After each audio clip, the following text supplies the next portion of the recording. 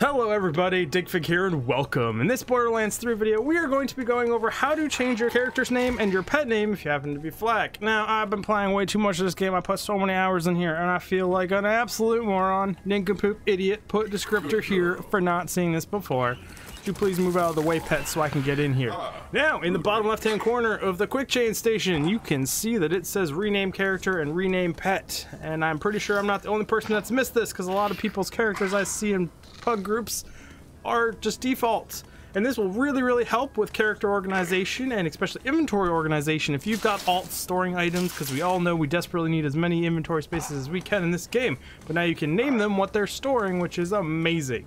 And it's also good if you're like a streamer or a small time streamer or anyone that wants to interact with someone. You could have your pet change their name, maybe for Top Dono or something, maybe, who knows. It'd be an interesting way to interact with people.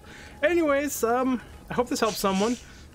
If you guys know of a stat page in game, let me know. I'm pretty sure there isn't one. I looked everywhere, but that would be freaking awesome if there is. Now, if you enjoyed this video, check out my playlist. I have a whole bunch. And if you like some of my other videos, you might want to subscribe, hit the bell button, comment a few times, like everything, and, you know, watch everything front to back to help my analytics. Now, I appreciate you guys stopping by, and I'll see you in the next video. Take care.